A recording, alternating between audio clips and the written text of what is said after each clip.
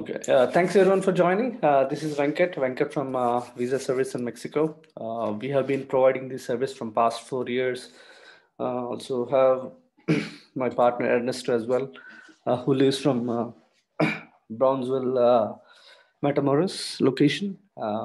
We provided client, I mean, we provide service for almost 12,000 plus clients until now from past 4 years. That includes a lot of students, H1B, H4 visa holders, E3, E3D, Australian citizens, also the TN visa holders who needs to renew their visas and all that stuff, right? So, and also different people from different countries. That includes a lot of folks from India as well as China, Uganda, Nepal, Bangladeshi students, and all these different countries. So the reason for this particular session is how to provide you the information about how to fast forward the EAD approval process instead of waiting for the USCIS. As you all know that let's say if H1B wants to renew, not exactly renew, let's extend their visa status, right? So they apply with the USCIS through premium processing. That option is there for H1B, but unfortunately for H4, that option is not really there. So they simply apply as along with the H1B petition itself as for their extensions. And the same applies for E3D as well, also L2 as well. Um, if the either it will be like an individual application that you send for H4 and H4 EAD, or you send that application together to USCIS along with the H1B application as a premium processing. But I believe they're not doing the premium processing for H4 and H4 EAD, even though you submit that along with that application with the H1B. I think they'll just separate it out and they do approve on their own pace, the USCIS, right? It might vary from 4 to I think 12 months, 4 months to 12 months, or 14 months, or 16 months. So you guys should know the timeline better, because in case if you have applied for any H4 extensions, right? So there are two options to, let's say if your H4 is taking time, obviously your H4 EAD renewal, that will also take some time, right? So in cases like let's say if spouse related H1B got extended, then you can simply attend visa interview and then extend your H4 status, or similarly you can extend your I mean fast forward your EAD process by submitting that visa copy or something like that. So recently USCIS has released a new rule saying that if you're able to extend your I-94, that will automatically extend your H4 EAD. So for that information, all you can do is you can simply, let's say there are two different scenarios. The scenario A is like this. If you have your, I have explained that over in this page. I'll send this link as well. If you have already H4 visa stamped in your passport, which is about to expire something around like next 2 months or 3 months, or even like next 1 week, and you still have your, or you still have your I-94 which is valid until next week or next 10 days or next 1 or 2 months or even 6 months away from now, what you can do is, let's say if you already have a H4 stamped in your passport, you can simply come to one of these border US Mexico border locations, cross it and come back and ask for a new I-94, provided your spouse related I-797 got extended to premium petition. Let's say my H4 visa is about to expire next month, or my I-94 H4 related I-94 is about to expire next month, whereas my spouse related H1B I-797 got extended until 2025 through premium processing. So I can simply come to US Mexico border consulate, US Mexico border location, CBP locations, and cross the border and come back. Crossing the border is nothing but not a big thing. It's easy. We'll guide you about how to do that step-by-step process. You can do this at either US Mexico border, or also as Canada border. So I'll tell the differences between doing it at Mexico border locations as well as the Canada border locations, what you need and what you don't need and all that. So all you need is your primary candidate's H1B related I-797 details. The same applies for E3 candidates as well.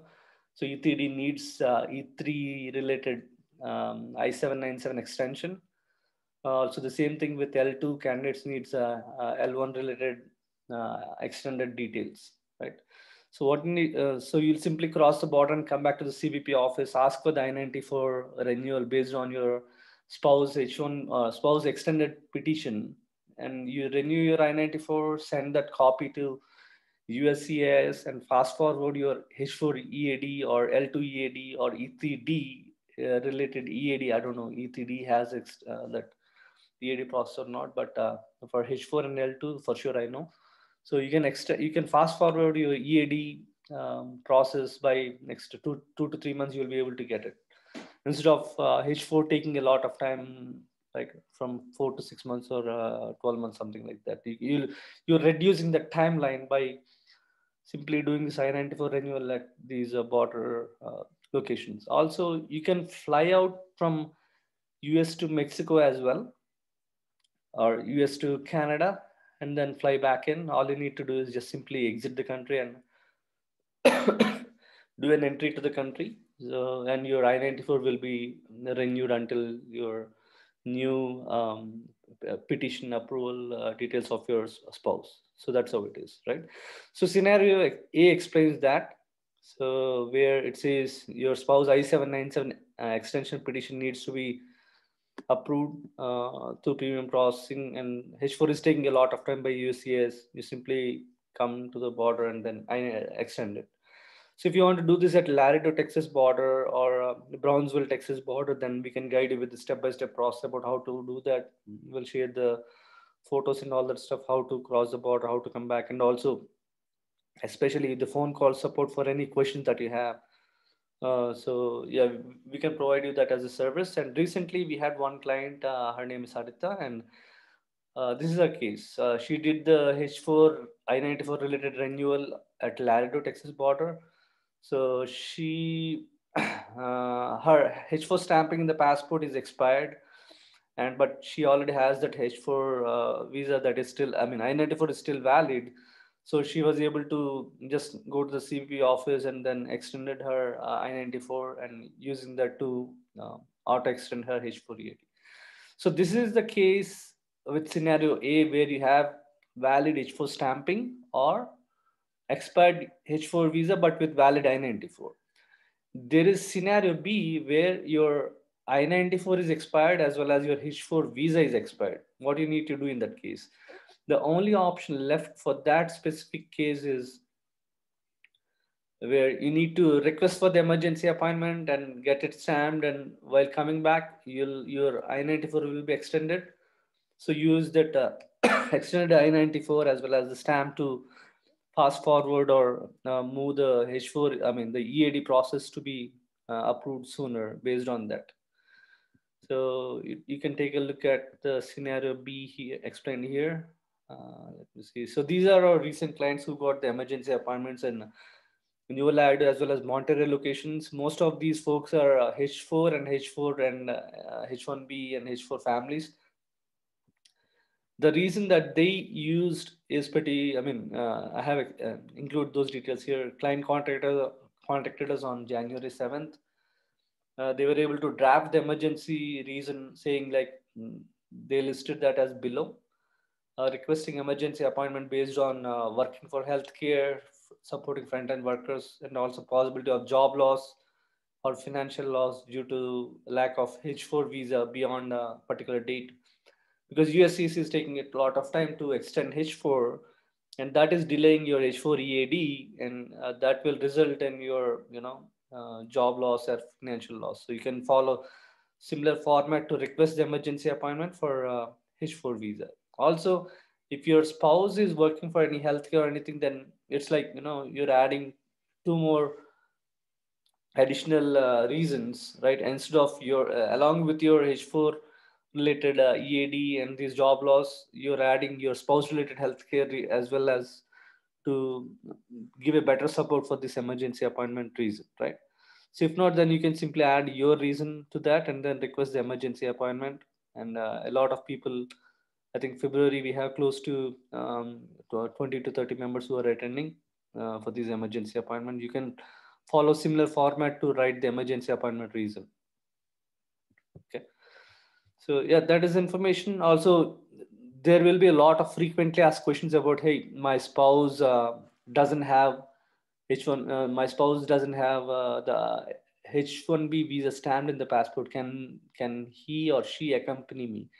Yes, in few cases, the CBP officers have asked the primary candidate to be there as well. In some cases, they didn't. Let's say in some cases, if they ask the primary candidate to be there, so it's always better to travel along with your spouse in case if you can, especially if you're going to these land borders, right?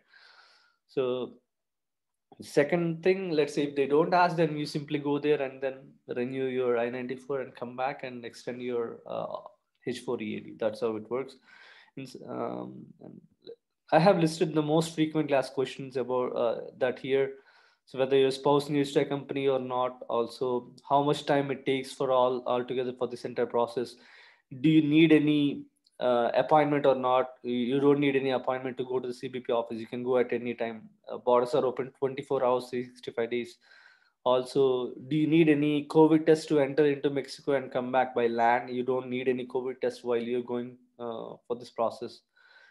Also, do you need any Mexican visa? No, you don't need any Mexican visa if you just cross the land and come back, cross the border and by land and come back. Also, how to reach Laredo. I mean, I have explained the process about how to do this at Laredo, Texas. We can help you at Brownsville, Texas as well. We have our team over there, so they can guide you with the process and all that. All you'll be doing is you simply get down at one of these airports and then take an Uber to the international bridge, cross it, and come back to the CBP office and ask them for the I-94 renewal. So totally, how much time it takes for this entire process? It shouldn't take much more than 2 to 3 hours after you reach Laredo, Texas. In some cases, the CBP offices, uh, they might, I mean, few CBP offices, they know they are very well versed about that entire process about I-94 renewal for different cases. In few cases, they don't. I mean, so, CBP office, they keep on changing the shifts, so some CBP offices might not very well know the information. So in that case, try to request their supervisors to handle your case. You need to be in a situation to explain. Let's say if you already have your I-94 still valid, and if they ask you, you still have I-94 valid, why you're coming for the I-94 renewal? You need to be in a situation to explain the reason why you're going there for the I-94 renewal, saying the H4 extension is taking time by USCIS, and you came to renew your I-94 based on your spouse related petition. So you can I mean, fast forward the process of the H4 EAD, so you can continue work without any job loss and all that. You need to be in a situation to explain that to the CBP officer, so they can help you with the I-94 renewal, right? So also, is it safe process to do this? Is there any chance for the CBP officers not to allow me into USA? Yes, it's totally safe process. Two things will happen, right? Either they will renew your I-94 and let you inside, or they simply don't renew your I-94 and they can still let you in, because you still have that valid I-94, or still have the valid visa or expired visa with valid I-94. So they can definitely let you in without any sending you back to home country or something. So there are a lot of frequently asked questions about whether I'll be get departed, deported or something from the border in case if they don't renew my I-94. They never did. They never deported anyone. Almost we supported close to 30 to 40 members from past 1 month. So none of them have been deported or um, from there. Either they say that they will renew the I-94, or simply they say that they don't renew the I-94. That's all they'll do. But until now, in few cases, few CBP officers, they have involved a little bit more conversation about to know why they're trying to do the I-94 renewal and all that. But eventually they did. So we can share you a letter as well that can, explain about this I-94 renewal at these borders. So you can just show that to the CBP officers about that. Also, there is one more process called automatic revalidation. So let's say if you want to fly out from US to Mexico to do this I-94 renewal, you must need either Canadian visitor visa or Japan or Shenzhen or valid US visa. If not, then Mexican visa to fly out to Mexico. While coming back, you'll be using automatic revalidation rule to enter inside, to enter into USA. There you will be using automatic revalidation rule. In the case where if you don't have any of the visitor visa, then you can't. They don't. I mean, Mexican immigration don't really let you inside, let you land in Mexico and enter into Mexico. Even if you have valid US visa, they can let you in. But if you want to do this I-94 renewal by flying, I mean, you must need some sort of visitor visa or at least valid US visa to fly into Mexico. Well, coming back, you're going to use that automatic revalidation rule. So let me explain briefly about how automatic revalidation rule helps. Automatic revalidation rule is something, let's say, if I am in the United States with my expired US visa, it doesn't matter F1 or any valid US visa, H1 or H4, but I have a valid I-797 with I-94 attached to it. I've been living in United States with I-94 and I-797 with I-94. I can fly or go by land to Mexico. No. I mean, I can go to Mexico or Canada and come back within 30 days without the need of US visa stamping, right? It will be useful while coming back to USA, but make sure that you have some sort of visa to fly into Mexico or to fly into Canada. Make a note of that point.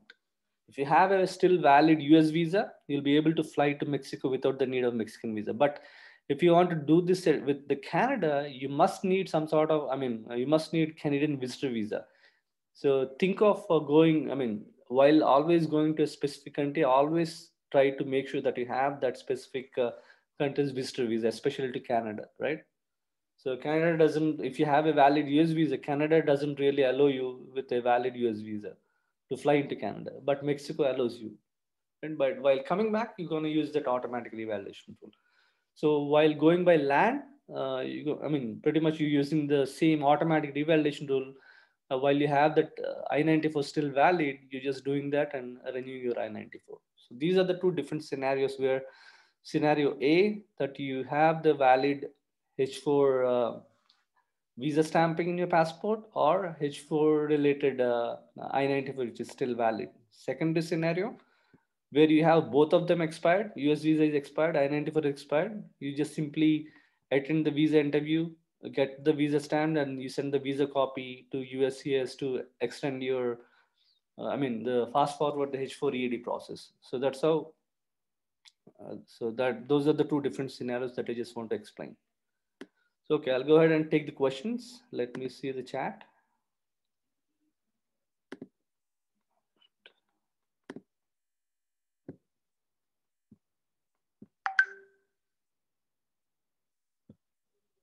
If anyone of you have any questions, you can message in the chat, please.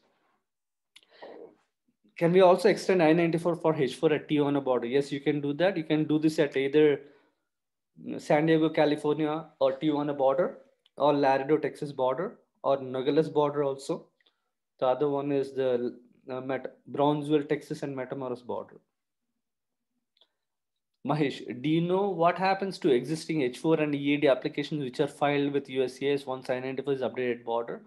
So that doesn't have any impact. What you're doing is you're just doing the I-94 renewal and then submitting that I-94 as a supporting document or simply doing as interfiling. That's what I heard from others.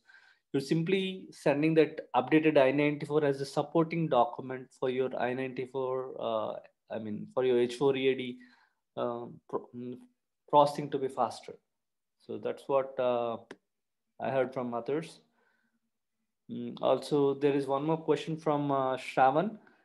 I'm approved for I-797B. Also, I think, yeah, pretty much this is the information that I want to share.